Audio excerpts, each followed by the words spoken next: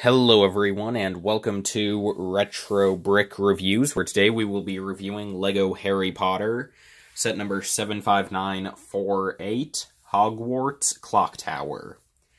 This set is based on a combination of elements from both Harry Potter and the Prisoner of Azkaban and Harry Potter and the Goblet of Fire, although the minifigure selection is strictly based on the latter of those two stories. This set includes 922 pieces, 8 minifigures, and it retails for about $90 in the United States. In different parts of the world, it released on June 1st, July 1st, or August 1st of 2019. And without any more further ado, let's begin. This set's 8 minifigures are all clad in their attire from the Yule Ball from Harry Potter and the Goblet of Fire, and I think it only makes sense to start with what of all of these costumes was the one that most people were by far most excited to get in minifigure form, that being Hermione Granger. And this figure is really good. I know a lot of people have some issues with it, which I totally understand, but in my opinion, LEGO did as good a job as they could really be expected to do, considering that they definitely wouldn't have had the budget to make any new molds for this figure or to do any double molding. Starting off, her accessory is the wand piece in dark tan, and if you don't know how these work, you get 2 of them on each pack in each set. You get 2 of them connected together that you snap apart like knives or keys or anything of that sort, which normally would either leave an extra or you would get, or 2 figures would use them and you don't have a leftover, but in this set, this is actually a first because this set includes 3 tan wands. So you get 1 connected set of 2 for 2 figures that we'll see later on, and then for Hermione here, you get a second set of 2 with 1 wand that you use for her and a spare. I just think that's kind of interesting, I don't know. But anyway, this one can be held straight up or pointed out for dueling, which is nice. But removing that, for Hermione, I think we'd best start at the top and move our way down. Starting with the hairpiece. It is the hairpiece LEGO originally designed in LEGO Minifigures Series 15 for the Queen minifigure from that series, and I think this works quite well. Yeah, just looking at it from all angles. Especially, I think, from the side it looks pretty good, and the back, with those different braids, is basically perfect. You can sort of see from the bottom how that works. I think the one place where it doesn't look that great is from the front, just because it kind of makes it look like she has an enormous head. And that's, like, directly from the front. Like, even where I'm currently looking at it more from just the top, it's perfectly fine. But just, like, the very front, it looks a bit off. And up top, it does have the mini peg hole, so you can attach LEGO Friends accessories into this. Her face is the same one that she has in Hagrid's Hut Buckbeak's Rescue, which is not originally designed for her. It first appeared in the Pirates of the Caribbean Silent Mary set, and later this year, LEGO will be using it for Pepper Potts in Avengers Endgame, and I think of the 3 characters, the face really does work fantastically for Hermione. It's not perfect, but I think it works pretty well. And she does also get this alternate face where she is quite aggressive. And again, I think this works pretty well. The aggressive expression definitely doesn't make as much sense here as it did in Prisoner of Azkaban. Like, I know that definitely you can tell in a lot of places that this second wave of Harry Potter, the 5 sets that released in June or July in some places at least, definitely had kind of a limited print budget in comparison to the first wave and, well, I guess what we can call the third wave, which consists of the 2 sets that released worldwide in August, as well as the Advent calendar. So I can get why they wouldn't want to make a new face print for Hermione just to give her, like, a sad expression to go with this, but I think it definitely would have helped with winning some favor for some people. because the face isn't perfect, and that compounds with the hair issue, and another big one that you've probably already noticed, to turn a lot of people off from what is, in my opinion, and what should be for everyone, a really good minifigure.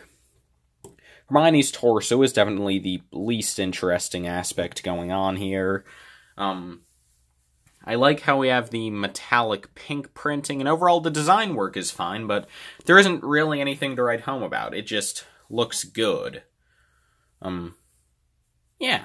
I feel as though maybe the shaping, sort of the shading they did to sort of give the shape to her dress fitting around her body up towards the top, maybe that could have been a bit less severe with that shading. I don't know, but other than that, it works pretty well in my opinion. And the back print, with just her bare back and the little tassel, yeah, that works good. Now on to the part that a lot of people really don't like about this figure at all, which is the dress. Now, obviously, LEGO doesn't make dress pieces for characters with short legs or mid-legs. They only normally have the minifigure height dress piece, which used to just be a slope, but they introduced a new one last year. So a lot of people were hoping that for Yule Ball Hermione, LEGO would introduce a brand new mold for a dress. And I actually kind of presumed that that wasn't going to happen because it was simply unlikely. And I was right, it didn't. What they did instead, though, did surprise me, because what we have is a 1x2 brick with printing on the front on top of a 1x2 plate, which I think from the front actually does look really good. I mean, the colors are all good, it's very vibrant. The printing on that 1x2 brick is fantastic. Easily the same quality of printing we get on like a normal minifigure part, which is not the standard to get, so that's very good. But then around the side, yeah, that looks a bit awkward. I mean, in general, the LEGO minifigure dress piece, I'm not saying has ever made a ton of sense with how it's just flat in the front and then it slopes back, but it looks a lot more natural than this does at the very least. And then no printing at the back, which just sort of adds to how this is kind of awkward. And again, not all dress pieces have to have printing at the back.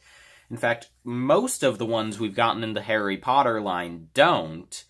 I'm just saying that it does feel, you know, a smidge awkward in this case, because we have all that great detailing on the front, and then around every other side, it's just a brick and a plate.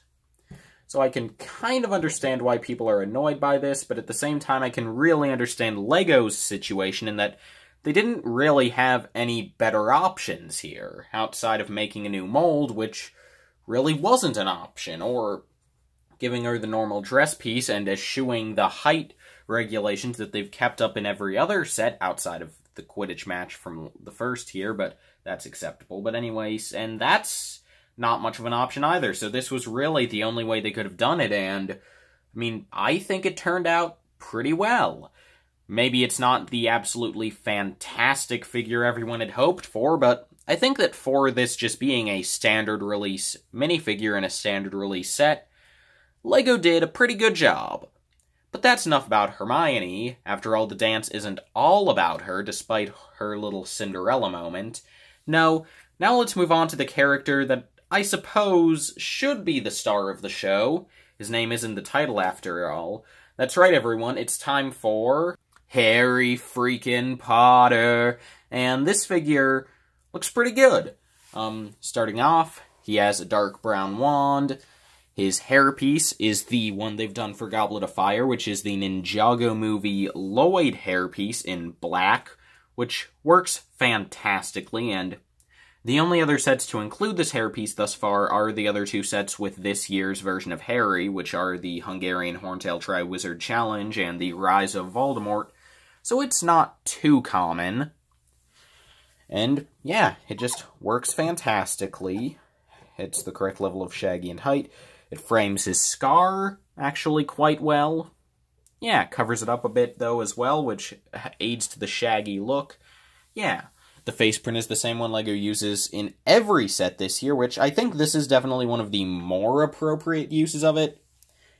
In the past, I've commented on how maybe the face would be better if there was more emotion to it to one side of it. Like, say, if Harry had a really angry face, or one where he was shouting a spell, but for this set, I think that the more neutral expressions kind of work. This one is just, his generic happy face, which is perfectly good. And looks like Daniel Radcliffe. While this one, which I'm normally kind of annoyed at, because Harry just looks, well, annoyed, when he should probably be more angry in the situation. In this set, I totally agree with it, because here Harry is just kind of annoyed with his best friends for squabbling, and bored because he's at a date with a girl that he really doesn't know and doesn't care about, and he only had to get a date because rules, and I don't know, for some reason he didn't just realize that he and Ron could go together as friends. Then again, I suppose when I was 14 years old, I wouldn't have thought of that as an option. But anyway, Harry's torso is really nice because this is pretty common knowledge, but in case you don't know, back in 2010, LEGO released a Harry Potter minifigure based on his Yule Ball outfit. But that one had him without his, I guess, robe jacket? I don't know what you'd call it, but it has him with just his vest and nothing over it. So this figure is actually a new variant, which is very nice to see, and it's the same thing they did with the Hungarian Horntail set, where they take a scene we've already gotten and an outfit we've already gotten, but they just make a change to it to make it a new variant, but not so to the point where it's, not as good. These two designs of Harry are both equally valid and work equally well, but they are slightly different, and I don't know what I'm trying to say. The point is I like it. Yeah, he has mid-legs, very simple back printing, and yeah, that's this set's version of Harry Potter.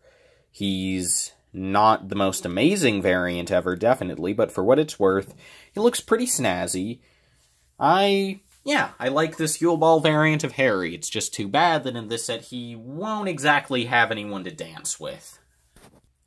The last member of the Golden Trio we get in this set is the other main Yule Ball variant that a lot of people have wanted. This is Ron from the Yule Ball, and yeah, this is a pretty good-looking figure. Yeah. Okay, so starting off, the hairpiece is... it works. Could it have been better? Yes. Is there an easy way for LEGO to make it better? No. Because again, this set, and all of these sets, didn't have an extremely high budget, so they had to make sacrifices when they could, and we can see this a lot, such as in how a lot of the characters, like Hermione and all of the Triwizard Champions, for example, don't get new face prints. And I could understand if this Ron's hairpiece was not even close to being on their list of top priorities. And in terms of hairpieces that they already had ready to go, this was clearly the best option. So I don't really mind this choice at all for them to just go with this hairpiece. It's quick and simple. It's not perfect, but, it looks messy. It looks kind of greasy. It doesn't look as, I guess you'd go girly, although Ron's hair in the movie didn't look, it doesn't look exactly like his hair in the movie, but it works well enough. His face print is the same one from Hagrid's hut, which I think works pretty well for Ron. I think it's a fair enough likeness to Rupert Grint. I still think it's odd how these newer Ron figures don't have freckles. That just doesn't work to me. Even if Rupert Grint really maybe even shouldn't have them as much, it just seems weird to have Ron with no freckles. But yeah, this is good enough. However, the alternate face is perfect for this set. When LEGO was designing this figure, they designed this face for this exact scene, and you know it. And, honestly, it's not that surprising since this figure only appears in 2 sets, but considering that there's a good chance that LEGO might consider to use this Ron... Did I just say consider?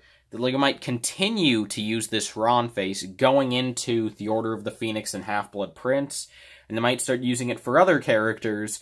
It's pretty funny that they designed a face print that is so intensely tied to this specific scene from Goblet of Fire.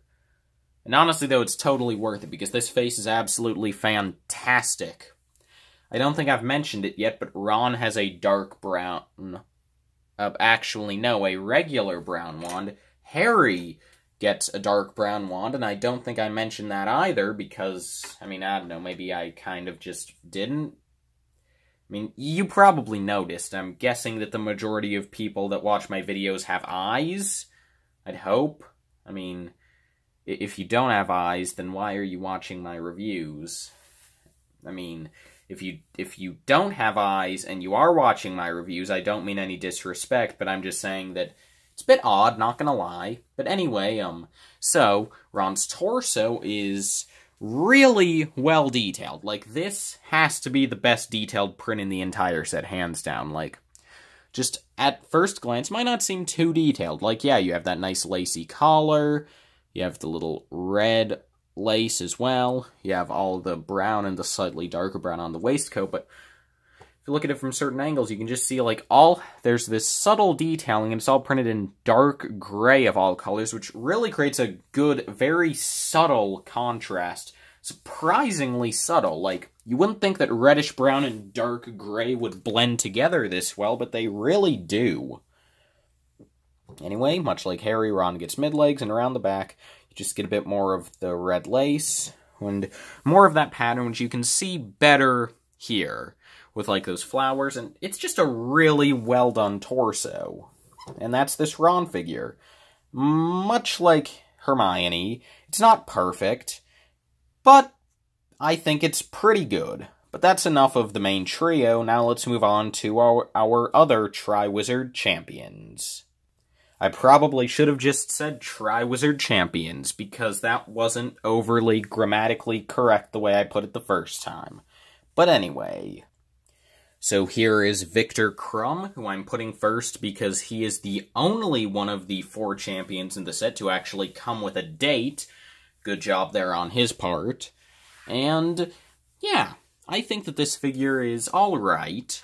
His wand is in dark orange, which is nice, since that's definitely the least common color of the piece thus far of the, I suppose, 5 main designs that you can use for any wizard, really. Outside of, you know, white and purple, which are very specific. But anyway, so you get that. No printing on his legs, which is fine. His torso is his one exclusive element to the set, which is printed quite nicely. I really like the fur trim. It's simple, but it looks pretty perfect. Especially when you get more of that around the back. Yeah, that's just very nicely done. Moving up to his head and hairpiece. If you've seen my Hungarian Horntail review, you probably know the drill here. The hairpiece is not 100% accurate, but it's probably the best LEGO could do in the modern way of doing things. Face doesn't work because he doesn't have facial hair, and on this side, he just doesn't look like Victor Krum. He's just too happy, and I have this, and I think this face is the one that you want to have for this because he's dancing with Hermione, and, like, you know, Disney moment. But honestly, this face still doesn't even work for that. Like, maybe if we had the mouth closed and he just had this shape of slightly tilted smile, then it would be fine, but the teeth showing, he just looks too happy for the character. He's very stern. Which is why I think this alternate face actually works pretty well. I mean, it's nothing fantastic. It's not even that great, but, you know, it's an improvement over the other face, at least. So that's Victor Krum. Again, not a great minifigure, but the torso is really good, and I can excuse the face a little bit on the same grounds that I can excuse the flaws with Hermione. It's budget. They gave too much budget to, I don't know, what had budget this year? Hidden Side? Yeah, probably. Honestly, though, I can't really complain, because Hidden Side is awesome, and yeah, I'll accept Hidden Side being good over Krum having a new face. I'll make that trade. But anyway, enough about Krum. Now let's move on to the prettiest boy at Hogwarts.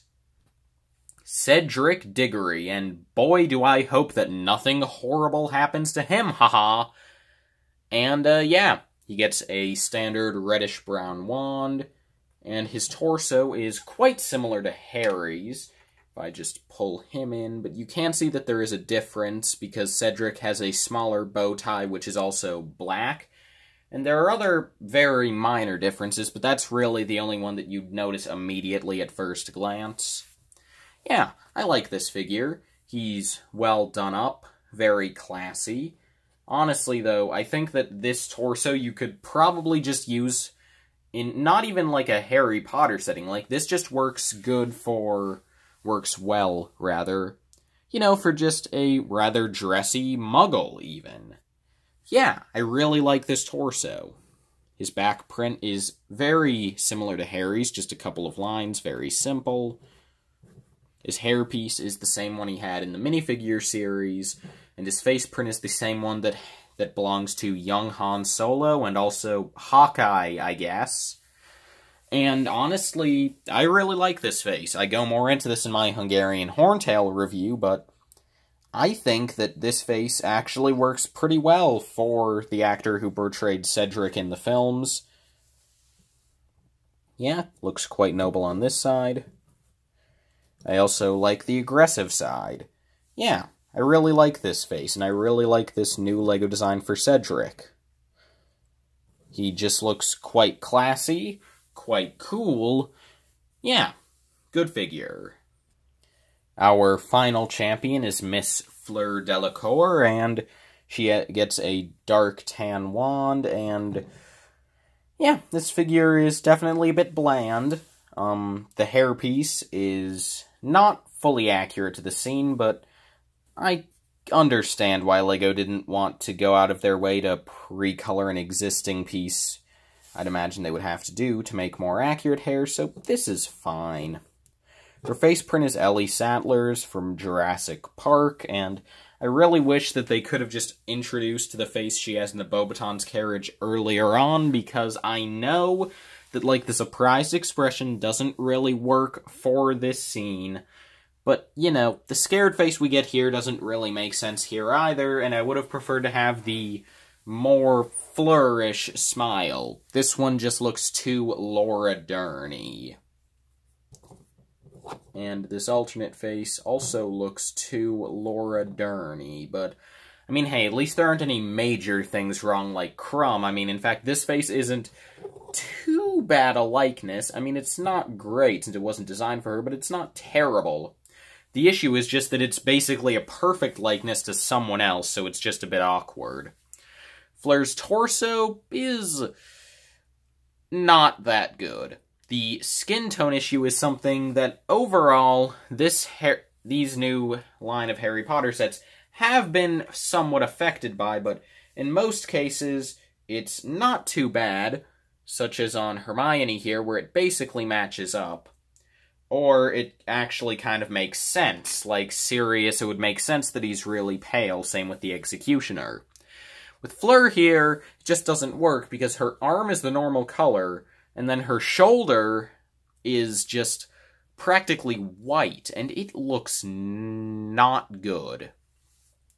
I do like the rest of the design on the front, though, with the metallics used for the lines going down the dress and for the flowers. Yeah, this is good. The lines around the waist are actually pretty well done. Yeah, the back, just more of the same. Unfortunate just how much skin is showing up there and how bad it looks. And it's also unfortunate that the dress is completely unprinted on the actual dress piece. It ends up looking pretty plain. But that's Fleur, and that is our last student character from any of the 3 schools represented in the tournament. So now let's move on to our first of 2 headmasters included in the set. Here we have Albus Percival Wulfric Brian Dumbledore, and this figure LEGO really went all in on. Now, I'm not sure why they went all in on this Dumbledore, but they definitely did. He gets a dark tan wand because this still is not an Elder Wand. I don't know why. They're gonna have to make the Elder Wand eventually, but I guess they're just holding off on it. I know they'll probably make it a selling point with one of the Deathly Hallows sets. I'd imagine that they would probably do something like that. But anyway, this figure, though, is fantastically detailed. Starting off, you can see that his hat piece and his beard are the ones from the collectible minifigure series, but the hat is in a new color, with it being double molded with light gray and dark tan, with dark brown printing for the tassel, which is really well done. Yeah, that just looks really good from all angles. That is a really good print for the hat, and it's just a good color to get it in. However, a slightly odd thing comes when we remove the beard of Dumbledore and the hair, and we reveal that this figure, actually his face print, is the Richard Harris Dumbledore face, when obviously by this point Dumbledore was being portrayed by Michael Gambon, and I mean, I kind of understand, because LEGO had already made a Michael Gambon face in the minifigure series, and again, it would add to the budget to make a separate version of that face for their future set. So it just makes more sense, I suppose, to keep using the Richard Harris face in our retail sets. It just definitely seems, you know, a bit strange, I'm not gonna lie. But he does get an alternate face, where he has no spectacles and is frowning somewhat. And if you are curious, here is what that looks like when it's framed up by the beard. Yeah. But just keeping that stuff off, we can get a better look at his outfit, which is quite well detailed on the torso and the dress piece, both. Yeah, there is a bit of an unfortunate printing cutoff on between the torso and the dress, but I can't lie and say that that wasn't expected, because it totally was. What is unfortunate, though, and not entirely expected, is the fact that the white printing on the dress is not the same as the one on the torso, and I mean, again, it makes sense because they are printing white onto a different color, but lavender is relatively light, so I would hope that they would be able to print it correctly, and it just is a bit unfortunate because it's inconsistent, and it does hurt the look of the figure. Same thing goes around the back, which has a ton of fantastic printing on the back of the torso, which you are never going to see. Thanks, LEGO. But anyway, yeah, that's fantastically well detailed with the red and the gold. We get a tassel coming down the back. Yeah, really good design for Dumbledore for the set. I think it's a bit odd that they just put so much effort into this figure, considering how, like, Yule Ball Dumbledore was on screen for, what, 10 seconds? But, I mean, hey, whatever floats your boat, LEGO. Yeah. So that is this set's Albus Dumbledore, and we just get one more minifigure included in the set. So let's take a look at her now. Here we have Beauxbaton's headmistress, Madame Maxime, and this figure is very well done. Starting off, she gets the wand piece in dark orange, same as Crumb, and if you can't tell, what LEGO did here to account for her extra height, being half giant and all, is that instead of using a standard dress piece for her legs, they just used a 3-brick-tall slope with printing, and then you just, you know, put the rest of the minifigure on top of that, and it ends up looking really good, actually. Yeah, I like it. The arms definitely do seem a bit short in comparison, but it is a LEGO minifigure, so the style is already kind of chibi-ized, I guess you could say, and it doesn't actually look too far off. It doesn't a lot better than you'd expect, I suppose. Yeah, the hairpiece is the Bob hairpiece that first appeared in the Kingdom of the Crystal Skull sets for Irina Spalko, but it's in dark brown, which I do believe is a new color, and exclusive to this set at the moment, since for some reason in the Beauxbatons carriage she inaccurately has black hair. I don't know why they changed that, but this is the correct color. She gets a new face print, which you could find a bit odd considering just how many important characters didn't get new face prints for these sets, but, you know, I think it's acceptable considering how there really weren't any existing face prints that even come close to representing how the actress looks. So yeah, I like this one with a rather sage smile.